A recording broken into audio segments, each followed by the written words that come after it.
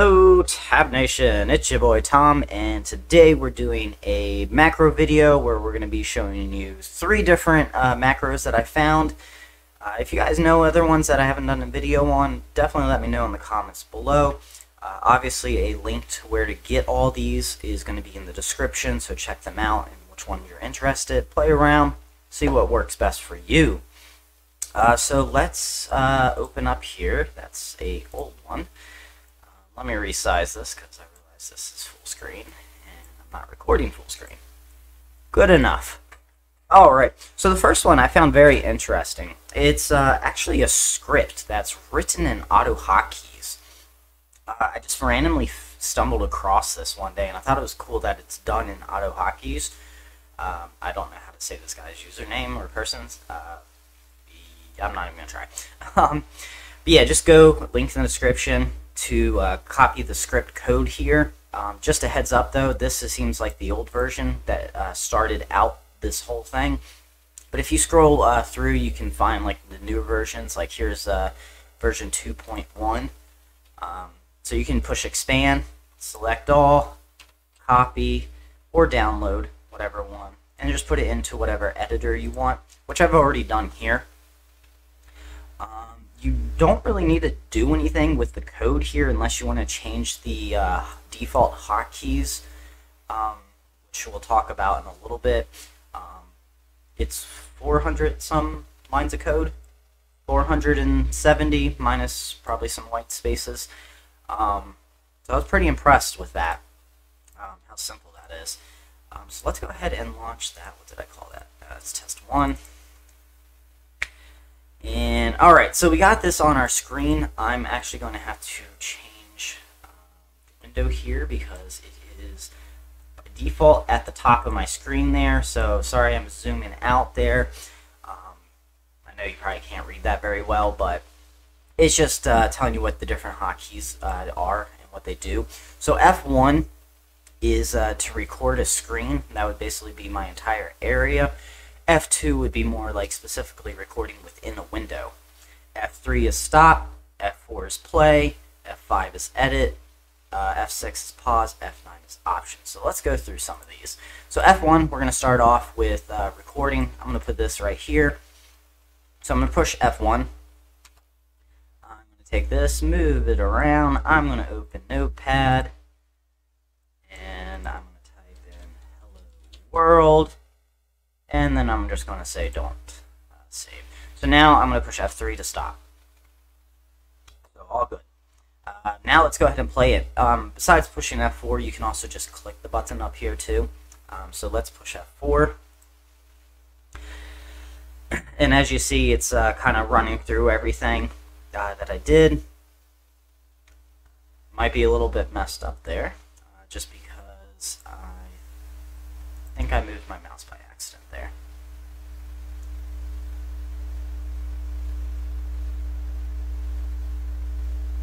Okay, yeah. It's messing up because it's not opening in the right place, it seems.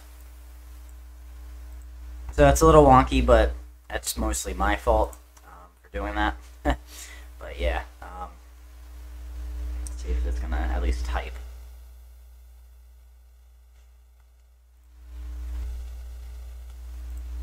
I'll try that again. F1. We're going to go down here and type in hello world. Stop. Delete. Play. There we go. So the first time I tried it was just a little wonky. That's fine. That's to be expected. I mean, hey, it's only around 400 lines of code, so it's pretty impressive on its own, and it's all written on the hotkeys, which is great. So F5, or the button in the GUI, is edit. And that's actually going to be your actual code. So it's really cool because I can sit here, save this, modify it how I want, put it into another script or as a standalone script. So I don't even like need all this program running. It can just be by itself. By the way, the name of this program, I think he just called it like macro recorder. Mouse and keyboard macro recorder. Hey, whoever invented this or wrote this, if you're watching this, you should probably give your thing a name so we know what to refer to it as. But yeah, anyway, last thing is options. This is just, if you want to disable it, keeping track of your mouse movements or keys. You can export, which just saves it. Import if you want to edit something or just run it through this. Stuff like that. So pretty standard. Goodbye. Close that one down. Alright, let's take a look at our next one, which is going to be PyRecorder. I'm going to launch that. I'm going to go to the website. That would be this one. Once again, description below. Right now it seems it's for Windows, download for Windows, but I believe this should work on... Yeah, okay. I'll say it's Python. It's written in Python. So as long as you have Python, you should be able to run this on Linux and Mac OS, which is really cool. I always like the macro recorders that work across the board. And then he has a little thing here where he talks about, just how to install, different things on different systems if you don't have Python on there. But it's, once again, this is another very simple one. It's just called PyRecorder, Python Mac Recorder. It just has, a play and record button. So let's go ahead and push record. I'll move this around. Let's open Notepad. Kind of do what we did before. Hello world. And I'll close that out. And we'll push stop. Boom. Now let's push play. Hands are up here. And the thing I like about this one specifically is look how natural this looks. I mean, it records very detailed on exactly what I did. I mean, it looks so natural compared to most macro recorders, so that's pretty cool. As far as options go, you got new, load, save, basic stuff. Playback is probably the one you're the most interested in if you're gaming. Plus, when I just recorded, I was slow. But you can go all the way up to 10 on this. So let's go to like 6. Confirm. We're going to go ahead and push play. And just look how much faster that went. Obviously, depending on what you're doing, you could make it too fast. But yeah, that's cool that you can do that. You can also have it repeat. You can schedule it, which is really nice. To go off like in the middle of the night or something to do something. Settings, hotkeys is probably the one you definitely would want to take a look at.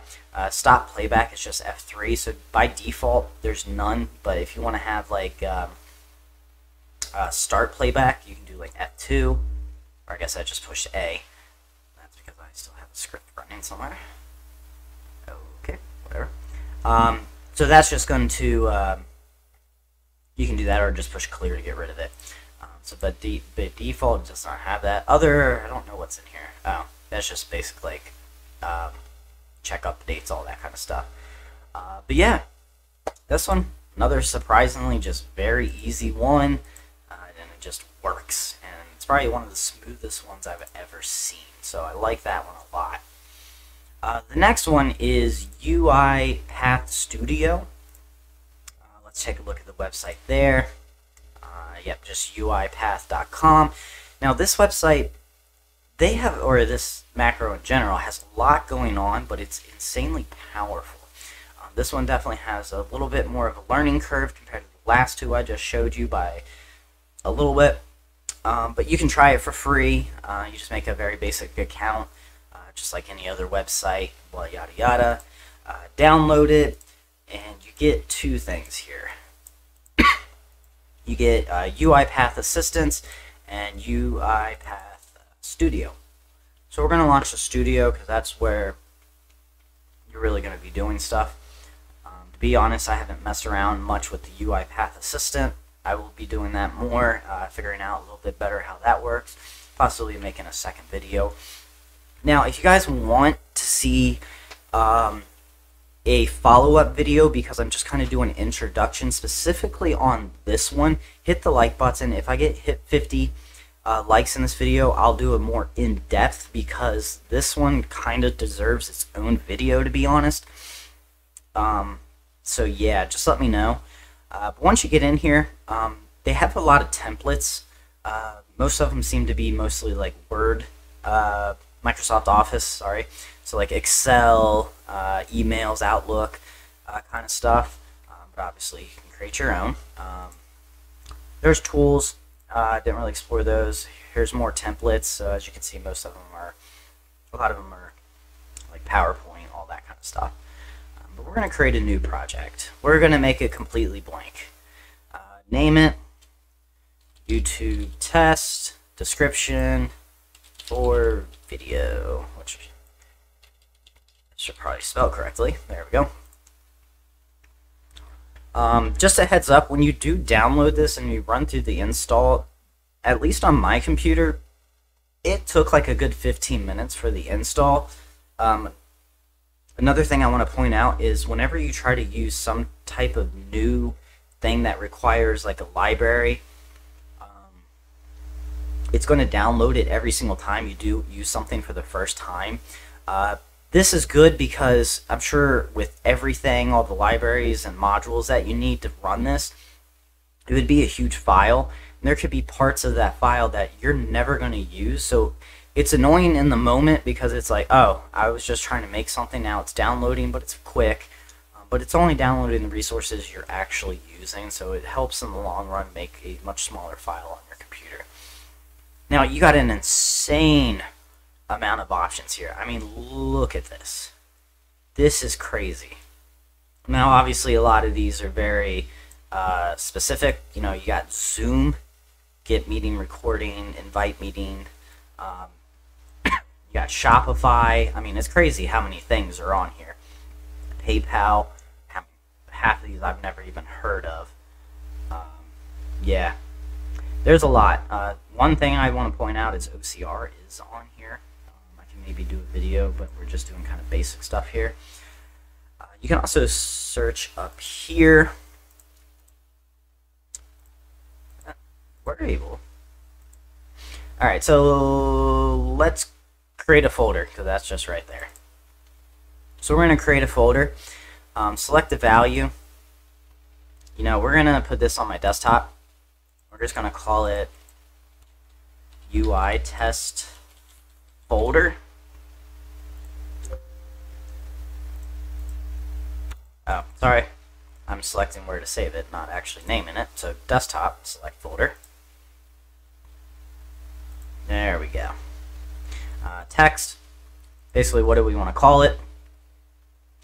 YouTube test folder, whatever, save, and voila, we got that. So let's go ahead, we're going to push run. First time you do use your new thing, it does need to compile for it to run. So like I said, it just takes a few seconds, as you can see. Oh yeah, I forgot, it's also going to minimize itself down for you.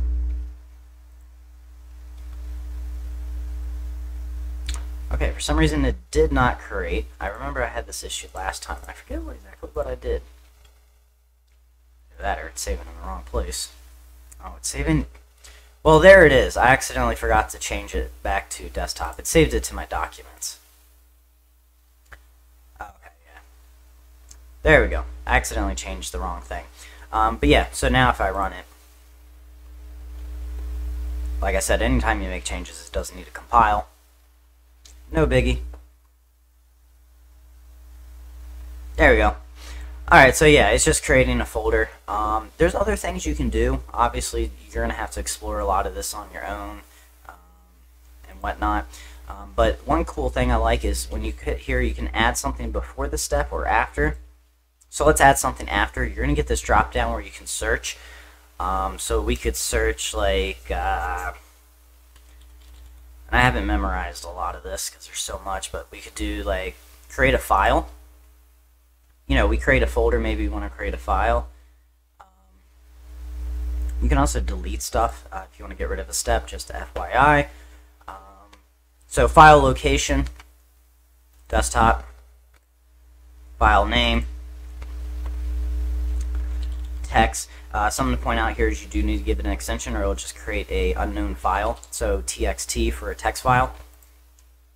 So just make sure you do put what type of extension of the file you're trying to create, or it's going to create one that the system's not going to have any clue what it is.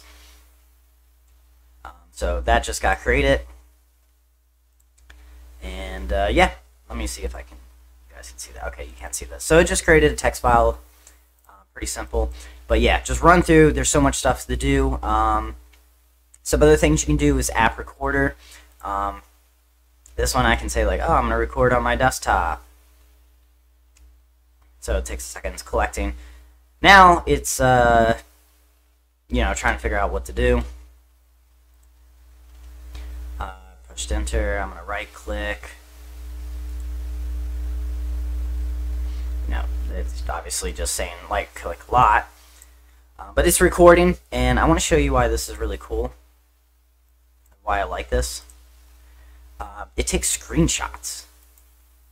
Not a lot of macro recorders do this, and I love it. So it shows like the actual like screenshots of, oh, okay, he was, clicking, right click, what window, system list view 32, so I can see exactly what it's doing. And then I can make other changes too, where, okay, I didn't really want to do, I wanted to double click the right key or button, whatever.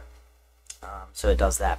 So like I said, if you guys want to see more on this one specifically, hit the like button. I'll try to dive more in deep, just because there's so much stuff in here. I'll probably do a video on like pixel search and image search, OCR, and then maybe I'll do like one specific to Chrome, because this does come with a Chrome extension, which you need in order for it to truly interact properly with Chrome, stuff like that. Obviously you can save. I'm not going to, because it's kind of a useless one. But yeah, if you guys have any questions, let me know in the comments below. And this was 3 more macro recorders. If you guys have seen one, I have a playlist of all my macro recorder videos. If I haven't done one on there that you guys like or used that I haven't touched base on, let me know in the comments below, and hopefully give me like at least an idea of how to find it. Maybe like a direct link to the website or the GitHub of wherever you find it.